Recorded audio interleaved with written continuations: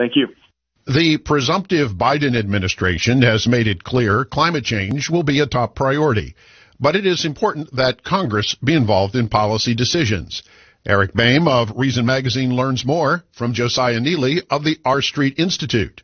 Eric? One of the more interesting things to keep an eye on as the Biden administration takes over next year will be the White House's approach to climate policy. Obviously, that's a big priority for Democrats, but there's really two ways this could go. It could be a serious approach to a potentially serious problem, or it could be all about playing politics, and the key will be the way the Biden administration approaches the problem. Do they involve Congress, or is this going to be all about executive orders and the executive branch? Hi, folks. I'm Eric Boehm with Reason Magazine. Thanks for joining us on this edition of American Radio Journal. My guest today is Josiah Neeley. He is a senior fellow at the R Street Institute, and he joins us now on the phone to talk about this.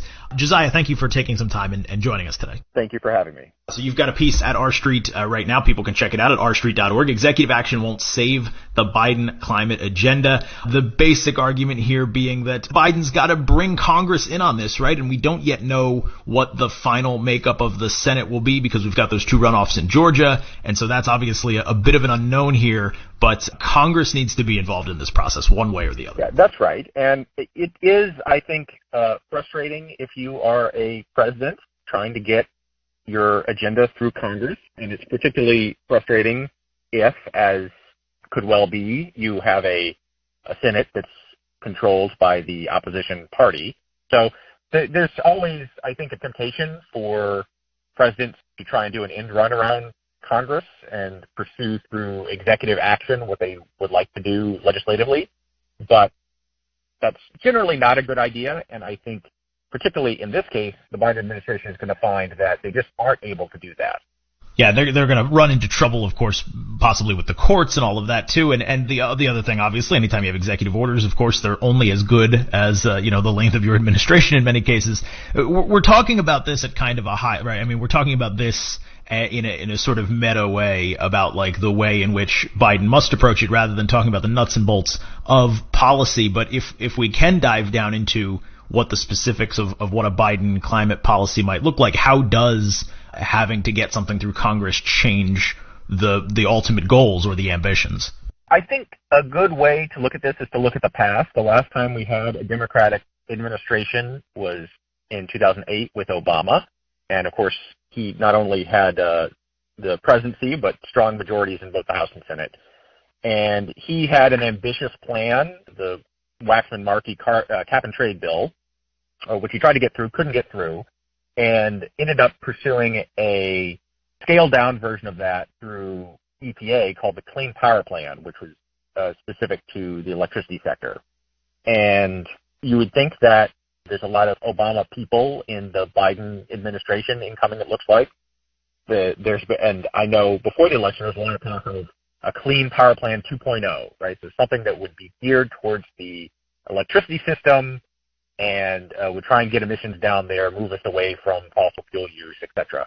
There's a problem with that. Actually, there's 6 problems, which is the 6 justices on the Supreme Court who have, in one way or the other, expressed skepticism about the ability to use EPA and the Clean Air Act to achieve these ambitious climate goals. So for that reason, I think that is probably off the table for them, and they would have to either come up with something that can get Republican support in the Senate or do something very minor in other agencies, transportation or whatnot. But they're fairly limited in terms of what they can do on their own because the courts are, I think, going to be more vigilant in checking executive power in this case. We are talking with Josiah Neeley. He is a senior fellow at the R Street Institute, talking about what the Biden climate agenda might be, the carbon agenda, the clean energy agenda, whatever you want to call it, for the incoming Biden administration. Josiah, just a minute or so left here, and I want to try to ground some of this in practical policy here. Like, I mean, what is an example of something that, in good faith, the Biden administration could propose to a Republican Senate and that would actually accomplish something in terms of curbing carbon emissions or something like that?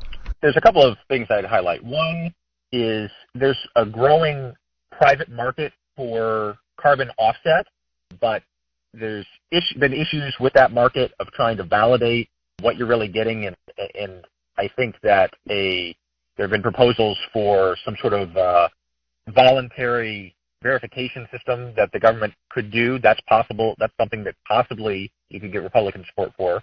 Another issue that is NEPA reform. The environmental review process before infrastructure projects has gotten so out of hand that both the Trump and Obama administrations have tried to make corrections to it, and it's increasingly something that is implicating clean energy infrastructure projects as well as other types of infrastructure. And so that, I think, is another area where you could have fruitful collaboration between the two parties. Yeah, I like that idea a lot. I like the idea of cutting red tape pretty much all the time, but especially on something like this. Like, hey, right, if we want to make clean energy projects more competitive with traditional energy projects or dirty energy, then make it easier to build those things. Like, that obviously seems like a pretty clear market-based mechanism there. We're unfortunately out of time for today. Josiah Neeley from the R Street Institute, thanks so much for joining us. Thank you for having me. And again, that is Josiah Neeley. He is the Director of Texas Policy and the Resident Senior Fellow for Energy at the R Street Institute. Check out his work at rstreet.org, including his latest piece, Executive Action Won't Save the Biden Climate Agenda. You can check out our coverage of these issues, of the incoming Biden administration, everything else that's going on at Reason.com. And for Reason Magazine, I'm